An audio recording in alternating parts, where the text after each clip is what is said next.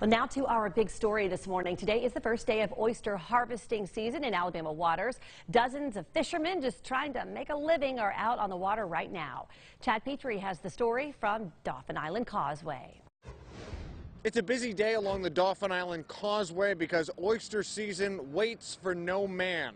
Dozens of boats were already out in the water before dawn, even before the season officially started on Monday morning.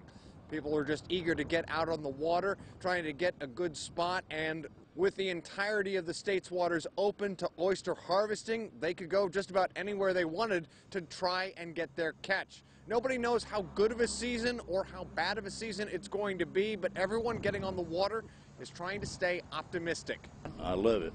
I've done it all my life. How good or bad a season are you predicting? I hope it's a good one. It's supposed to be a good one. I feel great about it. We got nice weather and the Lord's going to do us up good here this morning. Think of it as a gold rush. Nobody knows how long the season will last. It could last a few days. It could last for several weeks. That all depends on water conditions and how much is harvested and how quickly. Also happening this year, officials with Marine Resources want to improve outreach and education with the oyster tonging community to help explain the factors that go into deciding how long a season could last.